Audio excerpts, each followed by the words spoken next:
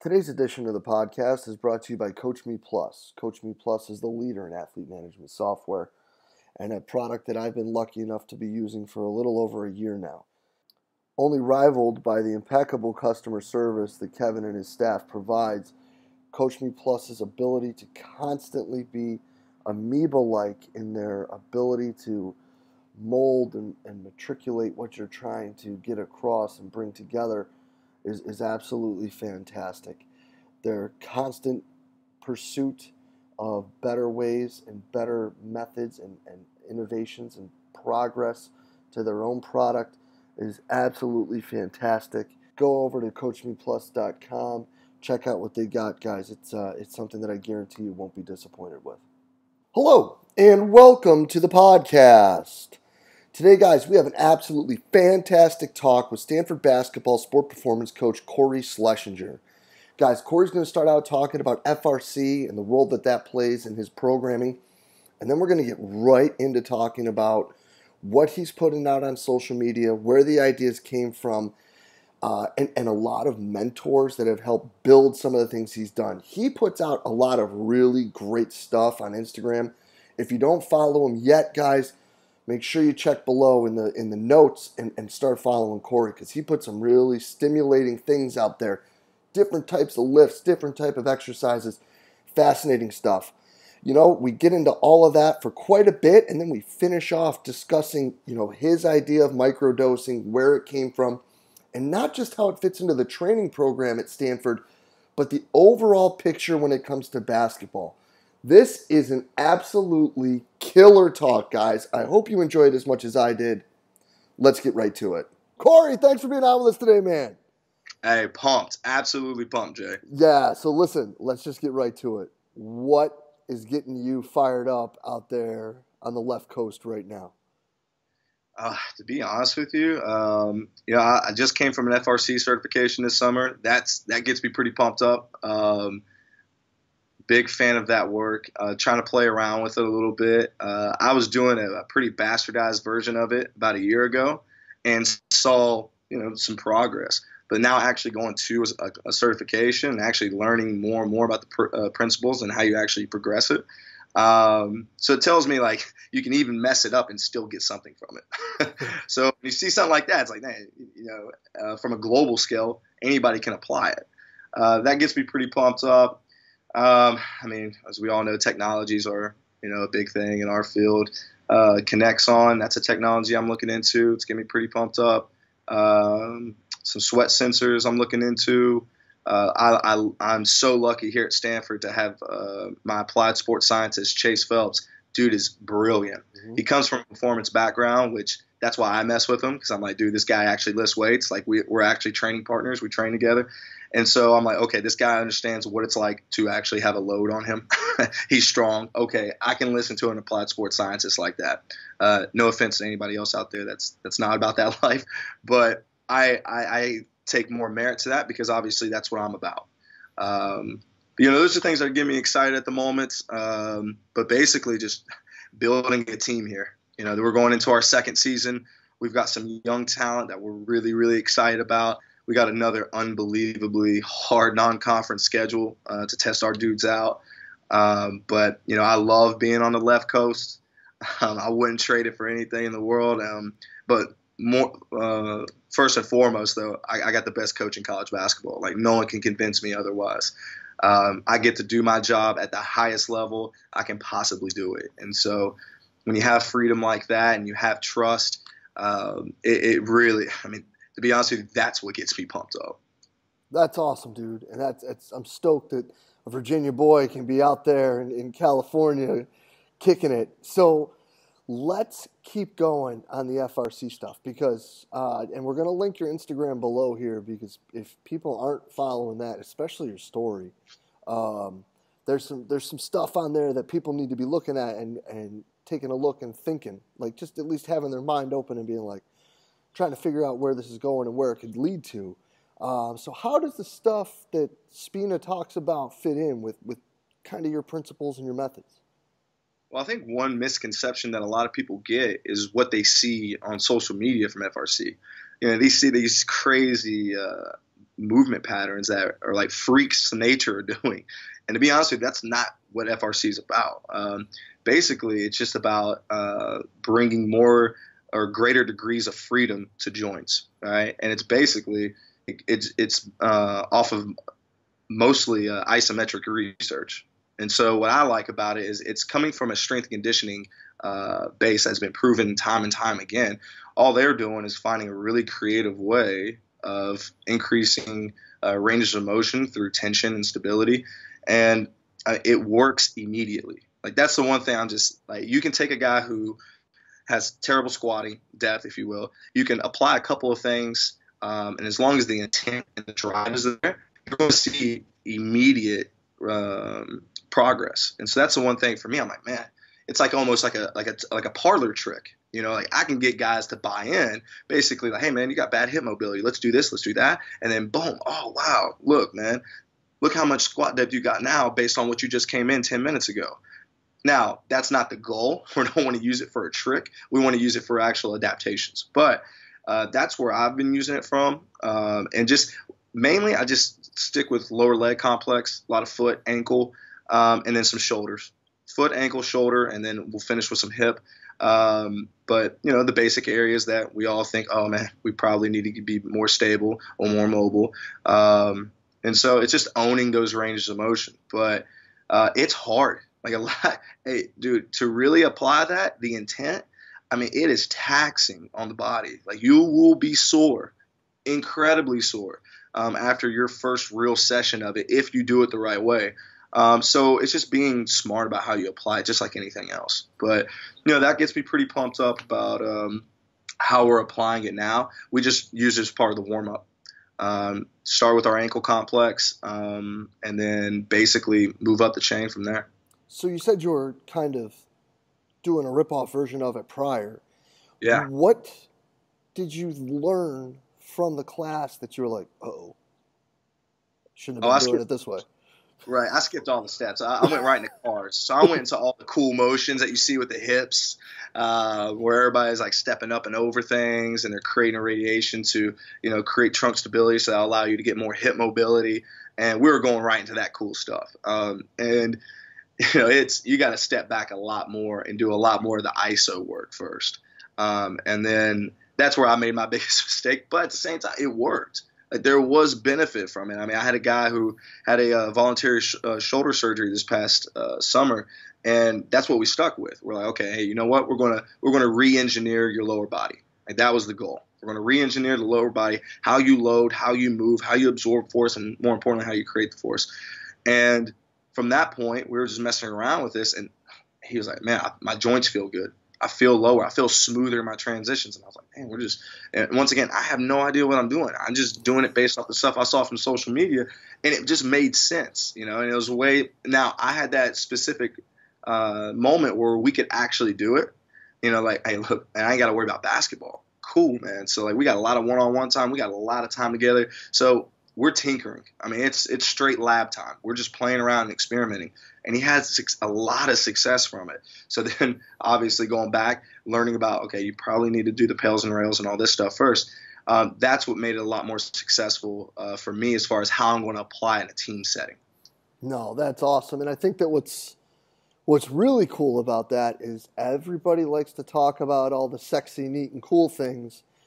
But it turns out the mundane, simple stuff is what seems to work the best. Oh, 100%. I mean, I come from like an easy strength philosophy. Like I'm piggybacking off of Dan John. Like I want to keep my stuff as easy and as simple as possible. Now, if you see the stuff on my stories, like it's looking like we're doing some pretty crazy stuff. But keep in mind, like we train very often. So that's obviously mastering very simple things, swings, pulls, squats, you know, like our guys are owning that stuff. It's just mainly just trying to create some derivatives from that just to make it more engaging, to be honest with you. So let's talk about your story a bit. Yeah. Where's the stuff coming from? What is spinning in Cory's head? Oh, man. I'll be honest with you. It's me and whoever's around me at that moment of time. So, you know, I have a lot of people visit me, and I'm very fortunate to be in an area like the Bay where there's a lot of bright minds and there's a lot of people traveling in and out. And so, people just drop by and basically we're like, okay, you want to train together? Yeah, awesome. So what are we doing today? Well, let's play around with this implement.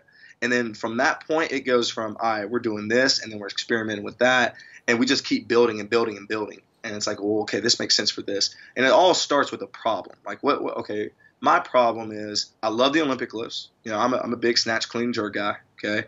But over time, I'm learning like maybe that's not necessarily don't get me wrong, that's my big bang for my buck. It's what I love to do. But maybe over time, getting that extra 10 kilos on that clean or on that snatch, is it really worth it? I don't know, right? And we can speed up the bar, we can do some other things and wave, but what if we just gave them a new skill set? And let's give them a movement pattern that's, slightly a derivative of it, but we're just almost like we're building more or greater degrees of freedom, very similar to FRC, right? And so just giving them more of a skill set, because let's just be honest, our basketball players, they have one or two decent qualities, but as far as being a real athlete, they are terrible real athletes. Put them in any other situation outside of basketball, they are terrible athletes. So at the end of the day, it's more motor coordination. They're learning new movement patterns. And so I'm giving them greater degrees of freedom so that they can take whatever's given to them. I'm a resilient coach first. Okay. I'm a human performance coach. I'm not a basketball performance coach. And I think that's where a lot of people get messed up in our field is we want their jumps high. Do we? Like, jumps are important. Don't get me wrong. Right. But whatever forces they're creating, I care more about how they're absorbing that shit.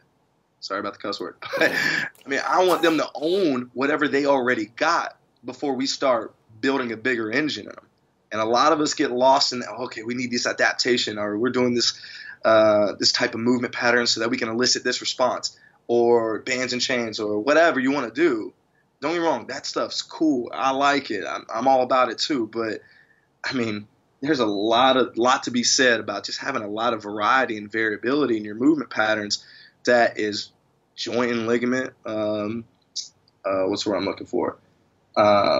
Integrity. That's just like being able to take whatever forces that they're placed upon them and whatever freaky situations they get on the court. And that's why you see us a lot in the wrestling room. And that's why we're rolling around, tumbling, doing all that crazy stuff. Probably everybody's sick and tired of me here talking about that, but that's the foundation of just human movement. And so if you look at my pyramid, if you will, the very first rung, foundational strength, but it's just being better humans first.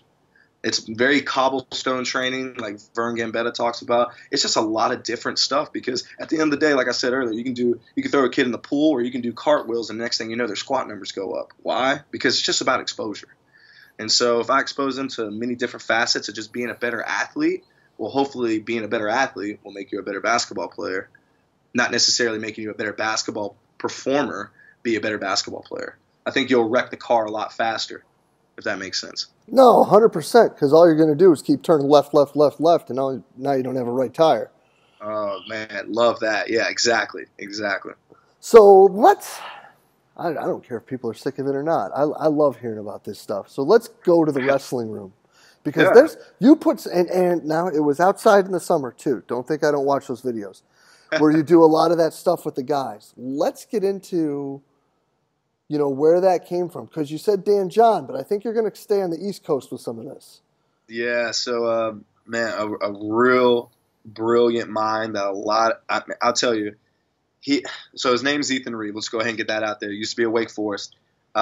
This man, he's a physical educator first, right? This is the guy I would love to have had PE class with him growing up. And I wish he would be a superintendent of physical education for America for right now, because I'm telling you, he comes from a wrestling background, but he comes from obviously way back where people were actually general population were athletes. General population was kind of lean. General population could climb across monkey bars. He comes from that era. And so basically my first internship or my first exposure to strength and conditioning was through him. And when I saw 300-pound linemen doing cartwheels and somersaults and tumbling on the ground, I was baffled. I'm like, why are they doing this? Why are they doing this shit, E? And He was like, Cory, they fall every single play, don't they? Yeah.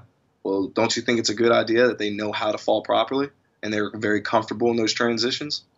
Yeah, that makes sense. So then I go out to the field turf and I'm like, secretly, because I didn't want nobody to see me do it. So I go to the turf. I'm like, man, I can do this shit. And I'm telling you, like, I'm spinning. My head is, I'm getting headaches. I'm dizzy. And I'm like, man. And so you look into it a little bit more, vestibular system. I mean, you can go really, really deep in just this simple calisthenics and tumbling and forward crawl, like all that type of stuff, just changing, getting your head below your feet. Like, it's amazing how many great things that you can get out of just forward and backward rolling. And it's just awareness of the body and where you are in space. And it's just so easy. People just look over it so quick. And but yeah, basically it's going back to that being human aspect. And so that's where, yeah, it came from Ethan Reeve, really. And that's what really expanded started my evolution of doing a lot of this stuff. The next step was when I came out here to Stanford. I met we have this brilliant gentleman. His name's Aton Gilbert. Okay, a lot of people probably don't know about him in the performance world, but he's an ATC by trade. But this guy is basically, he is the Renaissance man. Okay, he is brilliant in every discipline you can possibly imagine. But he's always in the wrestling room, right? And when I first met him, I had a friend on the East Coast recommend just talking to him. And so basically, in our first 5 minutes of conversation or conversing, he's like, come on down to the wrestling room. We're going to roll around. I'm like, okay. So we go down to the wrestling room, and he's just pulling and tugging, and he's showing me all these great training drills, like partner training drills. And I'm saying, like, oh, man, I could see direct application with my guys for this. Like, this would be so good for my guys. And so I stole so much stuff from him and his judo background, where I use it a lot with my guys now, you know, and I will always use it. I mean, to me, that goes back to just being a better human, tugging, pulling, pushing, grabbing, rolling, you know, all these things, just being better humans. And so it got to evolve to what you probably see now in those stories, and it's a lot. I give a lot of credit to that man for helping me with that evolution. No, and it's awesome stuff, man, and it's great to look at because, you know, the one thing that we've started looking at and talking about more is more of the isometric holds with our young guys and crawling progressions to make sure that they're able to hold and get in positions. I mean, whatever cool terms we want to use now with it. But quick fun fact, did you know that Ethan Reeve was the first person ever to present at the seminar? No, I did not know that. Yep, he was number one in 2011. Yep.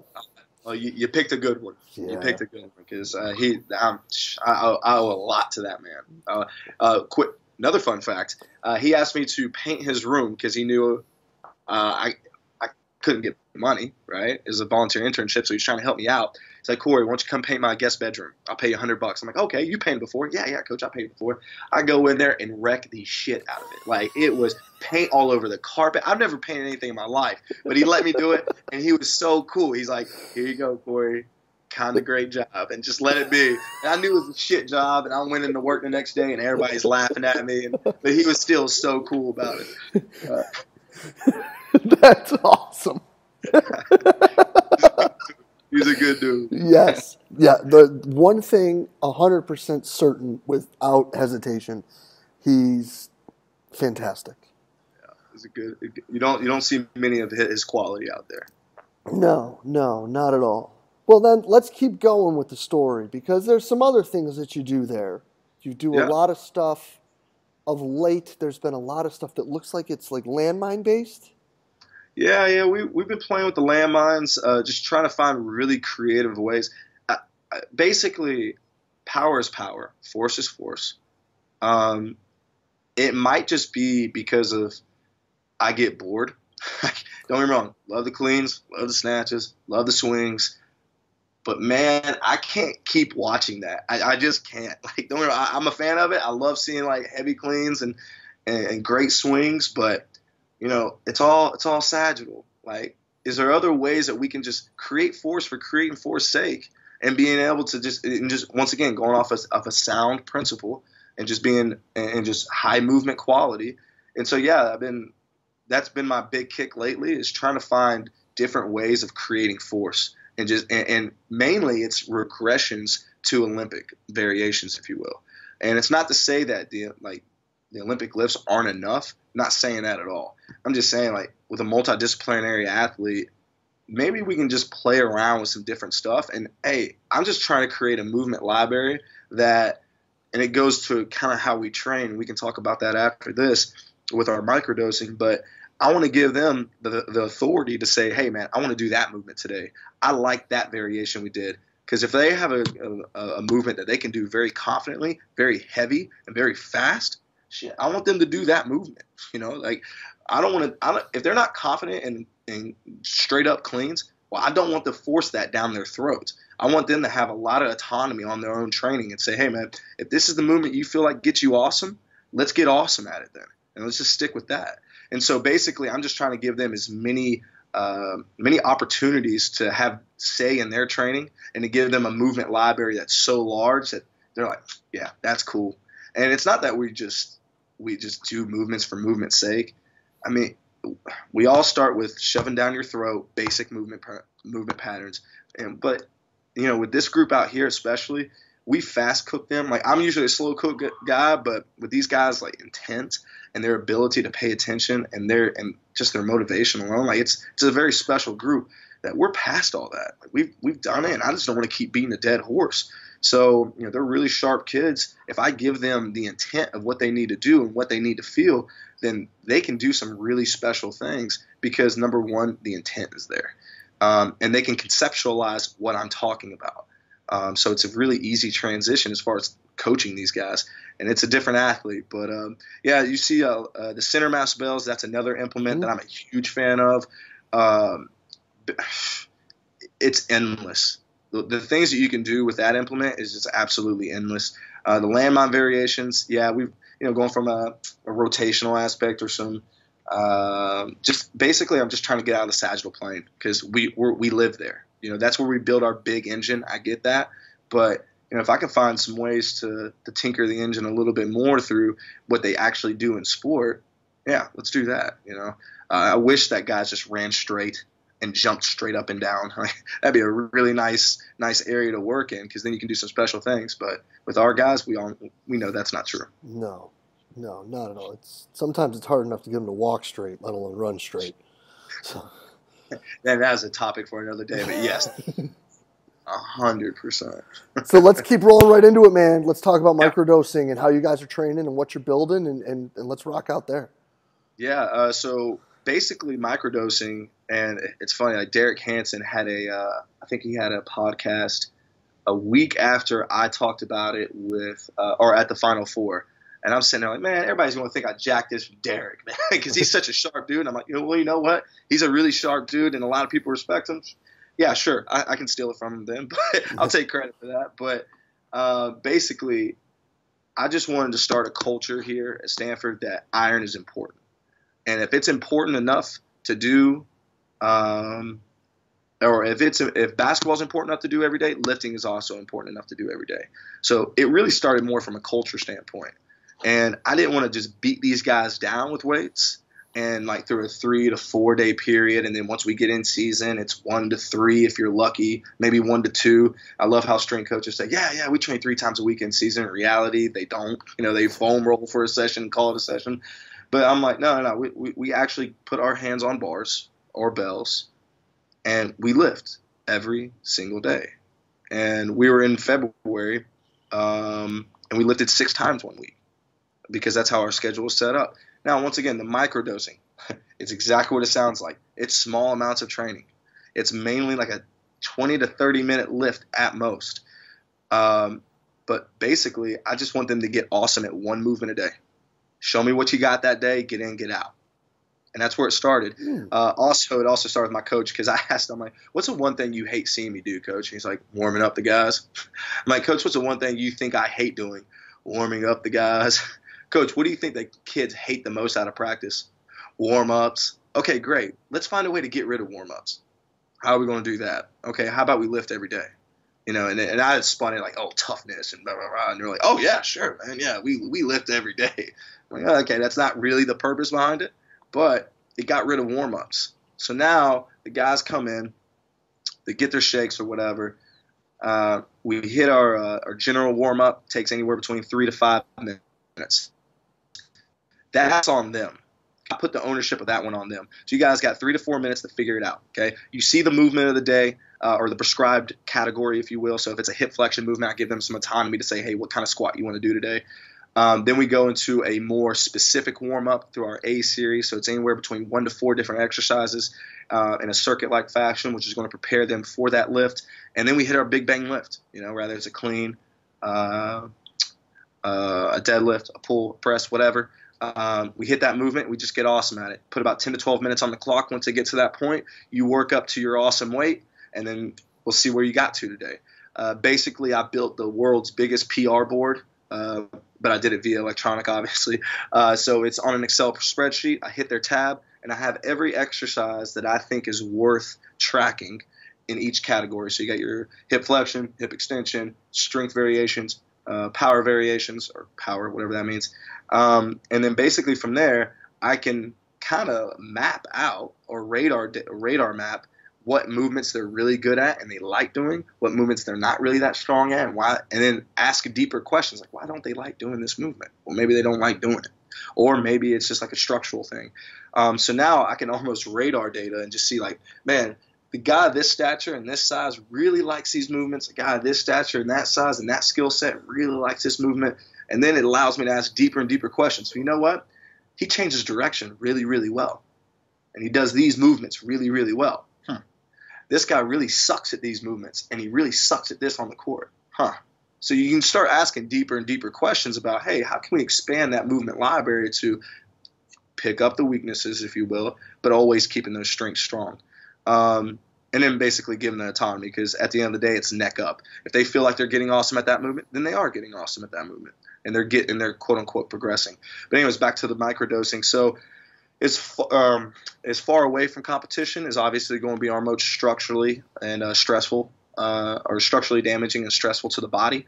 But that's also the hardest practice day. So when we look at stress holistically, our big stress days are going to be big stress days in the weight room and big stress days in practice. Have you ever heard where people go, oh man, it's a really hard practice, so we got to be light in the weight room, or it's a really light day in practice, so we got to go really, really heavy in the weight room. Yeah. Well, at the end of the day, stress is chronically high. Mm-hmm. So good luck, guys. Like now everybody's staying high, right? So that's our way of waiving it. And so now when we program practice, we're like, okay, hey, we know today's going to be a heavy day. Okay. So now I can go back to the weight room and say, okay, more likely we're squatting or pulling today. Cool. And then, of course, there's a lot of areas for exceptions. We all know that. But as we get closer, and then it's specifically on game day, obviously it's very elastic and reactive. Maybe it's like dumbbell snatch, kettlebell swing, barbell squat jumps, something that's a little bit more elementary. But you can, the intent is to drive and very reactive and something that they're very, very confident in that they can just absolutely rip. And we'll hit that about 4 to 5 hours before the game. And then that'll lead right into shoot around, which will lead right into a pregame meal. And so basically that's how we do it. Trying to think anything else specific about that. How do you do that on the road? How do you do that on the road? So the lifting. Great question. We don't, because the one thing I look at is we train so much. It's okay if we don't train on the road.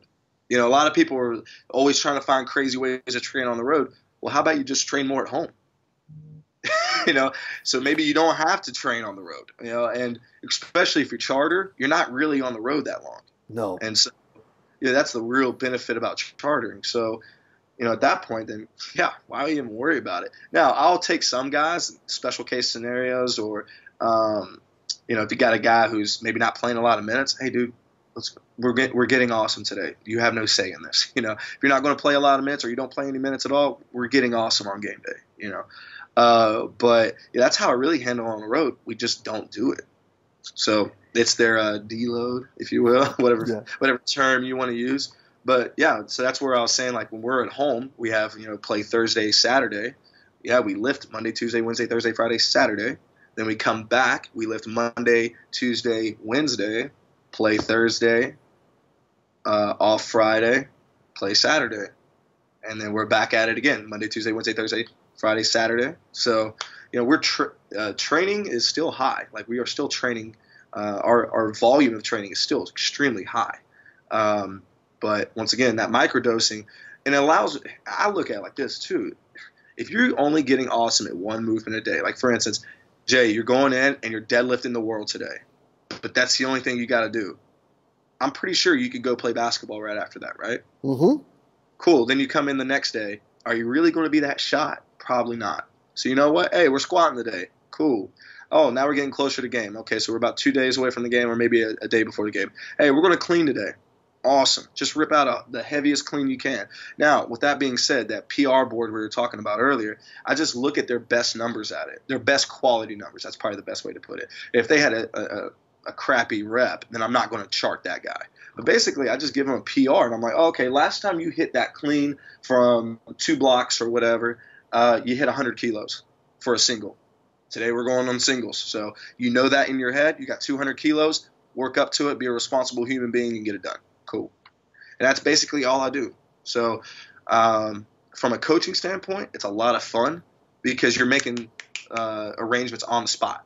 And that's the part that I love the most is it feels like you're almost in like, you've ever seen like the stock market? Mm-hmm. Like you see everybody going crazy and going, like, that's my favorite part. Like it's not calm, it's not cool. No, it's everybody like, you, 10 kilo jump, 20 kilo jump, whatever. And you just run around like crazy. But it's very individualized on that day for that particular athlete on that particular movement before practice. Like, cool. And that's what I like about it because it's just basically RPE. Mm-hmm. That would be my RPE for the day. Yeah, man, this guy was like 30 kilos off his best. What the hell happened today? You know, and that lets me know where they're at. Oh, man, they stroked out a PR. Like, how did they pull that off?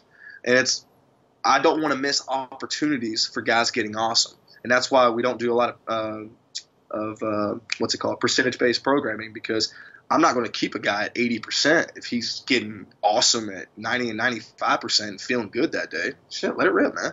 I'm not going to miss those opportunities because especially in season, you don't get those opportunities very often. Mm-mm. So I ain't going to waste them. No. You know? But of course we have a lot of technologies, you know, I mean, we use Omega Wave, we use all these other things to help monitor stress and to make sure that, hey, look, I'm not cooking them so much in the training or in practice. So, you know, we're doing our due diligence, but I mean, basically though, at the end of the day, yeah, we lift weights and we lift weights often and yeah, we're kind of proud of it. So then after they hit their big lift, yep. Do you basically say room's yours? If you're done, you're done. If you want to go freaking cook your guns, you can go do that. Or basically, this is what we'll do for that. So when they're done with their big bang movement. Then they go get taped. Then they go get some individual shots or individual skill work with their position coach, and then we go right into practice. Now, if you guys want to do some, fun day, gun day, or you guys want to get awesome, I want you to get awesome after practice, okay? Because hey, that stuff's not important to me. Now, days that we'll do some like 1x20s or 1x15 circuit-like stuff in between games, mainly just for blood flow. Mm-hmm. Right, for generation purposes. So that's where we get a lot of our quote-unquote volume work in. But, if you train that often, that's a lot of volume in itself, especially in your A series. Like when we're hitting – I forgot.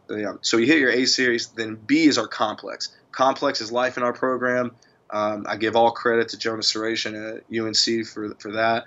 But we do complex every day, whether it's in the form of barbell through a clean and snatch, dumbbell, or center mass bell or kettlebell. So there's going to be a complex to prepare you more for whatever that specific movement is. So if we're doing cleans, obviously we're doing a clean complex. Snatch complex. Barbell squat jumps, I let them choose. Well, hey, what complex you feel gets you ready. Some guys just grab the kettlebell and start hitting 5 RDLs, 10 swings, 8 squats, 5 rows, and a carry. Cool. And then, that's about it, really. That's rad. It's fun. And that's the one thing I really like about it. I think it gives me more purpose, and I'm not trying to just tear to shreds a program just so I can feel important, but it gives me purpose every single day I come into work because, we are training every single day. Mm-hmm. Like I'm not just the physiotherapy guy saying, oh, we're stretching today, and then I go and just sit in the back and watch practice. Like, nah, man, I'm very active every day, and it's my readiness testing. And don't get me wrong, guys come in sometimes. And that's when you have to have that relationship. And it's like, yo, my man, you don't look too good today. You walk in, your head's hanging, you're usually talking to me, you're usually cracking jokes. Hey, man, just go get some shots up. Get your body right, go get some shots up, call it a day, or whatever Omega Wave readings might you read. But, that's where if you train so often, it's okay to have off days, or it's okay to get, hey, you ain't training today, bro. It's okay to have that because our training volume is so high. Yeah, no, I love that, man, especially with, like, if you get into a year that you're on, like, a foreign trip, I mean, bro, you're talking, like, 11 and a half months straight, like these cats are going. Oh, 100%. So if you can keep it simple and quick and still get it done, yeah, man. Now in our off season, that's just out the window. Off season, it's my show. We are training for a long duration.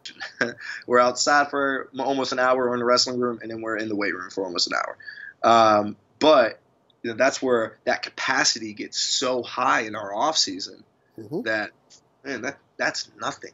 Like, handling that is nothing. I think there's one more point I was going to make about it.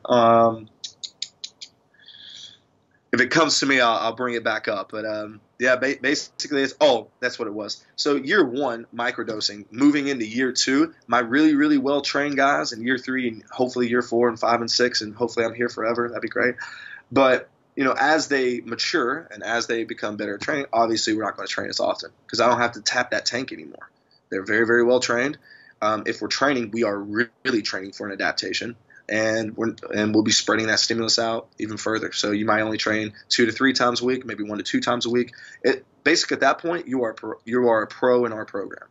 You're kind of telling me what to do, really, more so than me telling you what to do. And that's what we do. We really create this culture of ownership and autonomy to where, these guys really are educated on what I'm trying to get done.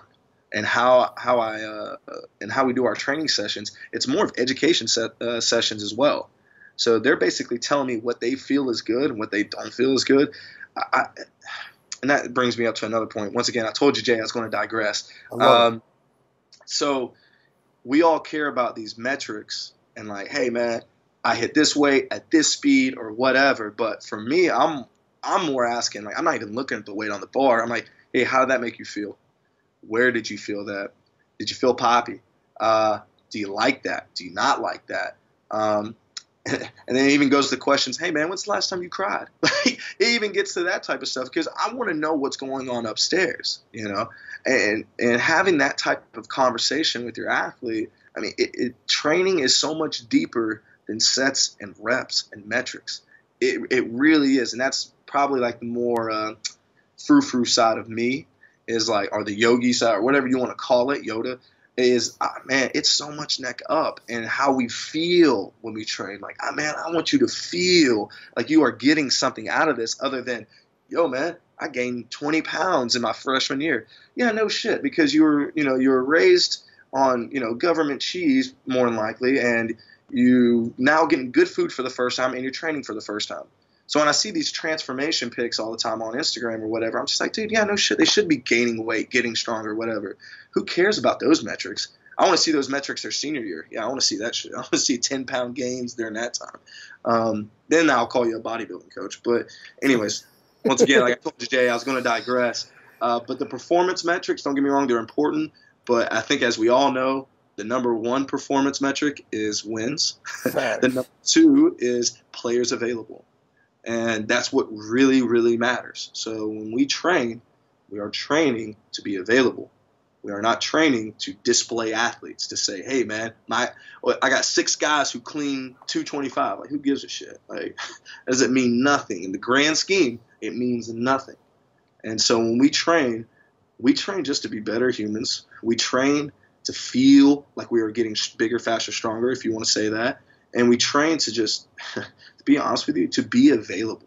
That's really what we train for. Now, if we're doing combine testing, that's a totally different thing. Like, hey, man, I got to get you jumping high. I got to get you all this and all that. Great. But to me, those performance metrics, and I think they're for the birds, man. Now, you need something to keep you on track. Don't get me wrong. But I always look at it like this. You got to keep the needle moving right. As long as the needle's moving right, you're good. Now, if you have some performance metrics that are moving left, then you got to start asking questions about your programming or how the kid is and things like that. But I'm not looking for these peaks and valleys of periodization, because that doesn't exist in college basketball. There is no such thing as periodization. It's we play 8 months out of the year. So what are you peaking for? 8 months out of the year? Like, good luck with that. Yeah. So mainly what you're trying to quote unquote peak for is to be the strongest, the fastest, and the most durable at the end of the season. So what's beautiful about microdosing is training is always present. So when it's always present, and then you start taking back practice, January, February, March, right? Then there's more gas in the tank for what?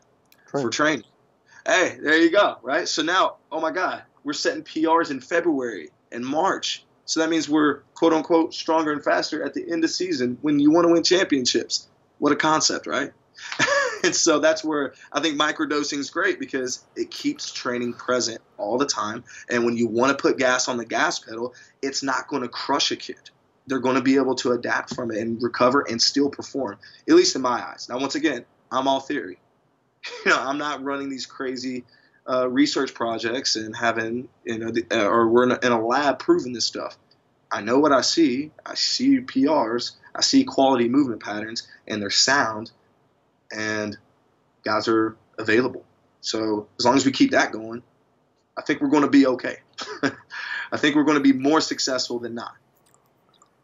Yep. Sorry for the rant. That was long. You know what? That was awesome. And I think that people better hit that rewind button about 45 times to go back through all that, because there was a lot of freaking big time stuff in that rant. And it's I can't thank you enough, bro, for being that candid, because that's awesome. I really appreciate it. Well, no worries. I had a very I won't mention his name, but I had a guy that I really respect a lot come train with me a month ago, and when we were talking, he asked me, like, okay, what kind of model are you running, or what kind of periodization are you doing? And I was like, I'll be honest with you, it's right behind you. And he turns around, it's just a whiteboard, and it was a whiteboard, and it had initials on one side, and it had reps above, and it had movement pattern or movements that we were quote unquote charting, and that was it. That was our programming. That was what we viewed as, okay, that's progression, because we kept it that simple. But mainly it's just like these things that we think matter. I question it, because there is no. I still have not found yet direct correlations to certain performance metrics and basketball success. I still haven't seen it yet. And so until I start seeing, squat numbers equating to field goal percentage, then when I see that, then okay, maybe I need to start switching my tone or my tune. But until then, at the end of the day, if you're a sound human being and you are bigger, faster, stronger, whatever, but stronger and faster than you were a day ago or a week ago or a month ago and a year ago, you're going to be pretty good. You're going to be pretty good. But anyways, yeah. No. That's a hard thing to admit, because everybody's like, oh man, we do this and we do that, and we're under this model, or we're under this system. And it's like, man, systems put you in a box. Yup. And that's the one thing, like, if you're in a box, you are limited by the box. And a lot of people are like, oh, we're out of the box thinking. No, you're still in a box. Like, if you follow this specific thing, that's a box. Now, it's okay to follow sound principles, but, if there is no box, then it's unlimited on what you can do. And so that's how I look at it. Yeah. No, and that is an absolutely killer point to leave it at, bro. This is a killer 45 minutes, man. I can't thank you enough. This is awesome. Hey, no worries, man. I hope it's worth it for everybody out there, because, once again, like, I might get some naysayer, like a lot of like, ooh, I don't know what he's doing.